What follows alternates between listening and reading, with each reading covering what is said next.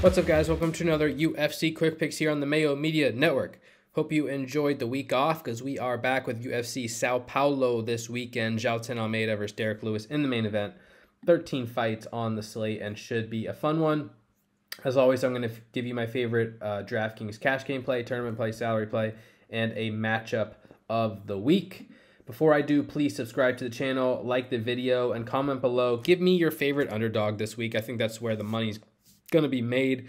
I'm expecting a lot of big scores, a lot of big favorites on this card, so you're going to really have to differentiate yourself below the mid-range if you want to stand out from the crowd. Let's get to my cash game play of the week. It's going to be Elvis Brenner at 8.2K.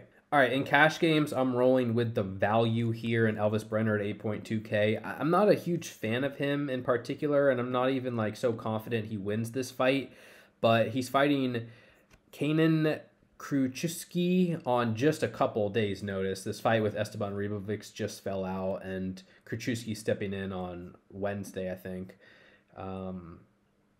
Brenner is minus 186 to win. He's only priced at 8.2K, so he's definitely a bit of a value. He should be priced around 8.6K or so. So, you know, some significant savings there, especially from a cash game perspective. Brenner's also shown to be pretty tough and durable, which I like. He won a decision over Zvair Tukhugov.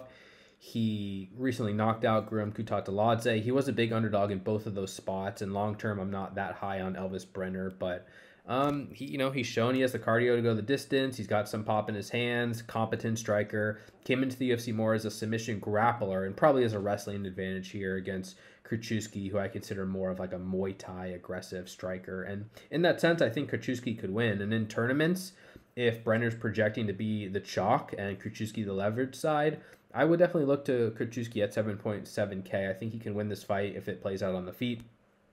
Brenner was hurt by Kutateladze before he ended up winning by knockout. So there's definitely a path to victory there, but Kruczewski's been knocked out before too. He's been hurt before too. Brenner probably has wrestling upside. 8.2K, it's good value there as a minus 186 favorite. So he will be my cash game play of the week. Moving on to tournaments, I'm going to give out Eduarda Moura at 9.4K. This 9K range is insanely good. There's no right or wrong answer here. Obviously, Almeida will be extremely popular. I think Gabriel Bonfim will gain a lot of attention. Other strong fighters in the 9K range as well. I like Eduarda Moura. I think she might be a little bit overlooked here, making her UFC debut against Montserrat Ruiz-Conejo Ruiz. She's minus 633 to win. And she's a good grappler. She's a good grappler, a good athlete. Definitely fought a low level of competition, though. I have questions about Mora's game long term. Level of competition, cardio, striking, typical things you see from a grappling-based finisher coming off the regional scene. But Montserrat Conejo Ruiz is not good, and her game is mostly based on head and arm throws, and we've seen recently her defensive grappling is not strong. She just was dominated on the ground by Jacqueline Amorim. I know she ended up on top in certain situations there, but she doesn't really have a great wrestling base, and when she gets taken down, she gives up a lot of position. I think Mora's going to take her down, and when she takes her down, she probably advances position, lands ground and pound. I think there's a good chance that Moura can win inside the distance. She is minus 150 to win inside the distance. Though there is risk, I think she has a very, very high ceiling in this particular matchup, and she might be lower owned, considering we have some elite fighters in this range. So it's not as if you're getting 40% Moura. She may not even be 20% owned at this particular price, because when people pay up this far, they're paying up to Jailton Almeida or Bonfim, I think, for the most part. So I'm really interested in the pivot Moura there on DraftKings this week. High grappling upside, and I think she gets the job done. And finally, my matchup of the week, I'm rolling with Armen Petrosyan versus Rodolfo Vieira, another striker versus grappler there. It's a near pick'em on the betting line. Vieira is obviously the grappling ace. Petrosyan, the world champ, kickboxer, Muay Thai specialist. And if this fight plays out on the feet, Petrosyan should wipe Vieira out. I know Vieira's looked better recently, but Petrosyan's just far more technical, throws more volume, more durable. And maybe Vieira survives, but Petrosyan's definitely winning that. Probably knocks him out. Vieira's going to shoot for takedowns. Probably gets them early. Petrosian defends at 36%. This fight's really interesting because Petrosian, even before he came into the UFC, was known as this guy who would just get kind of dominated on the ground, survive, come back and win.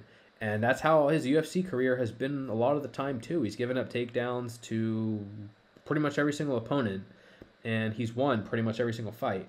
36% takedown defense is really bad though, and I have to project Vieira to land takedown. So ultimately, I think Vieira takes him down early, gets on the back, and probably finds a submission. But Petrosian does a really good job of surviving. He survived 15 minutes against Caio Bahaio. He does a good job scrambling up to his feet, and I think there's a real chance that Petrosian can make Vieira work for stand-up exchanges and win himself. So Petrosian has win equity. He has knockout upside. Vieira's got the better inside the distance line, more grappling upside, the cheaper price tag, 7.9K. He's my preferred target, but I think you need exposure to both sides. Petrosian definitely has knockout equity there. Good fight to target in the mid-range. All right, guys, that's going to do it for this week's UFC Quick Picks. Thank you so much for the support. You can follow me on Twitter, Appley, TTP, dailyfanmma.com for all your DraftKings breakdowns needs. Thank you so much for the support. Best of luck in your contest this week. We'll talk to y'all soon.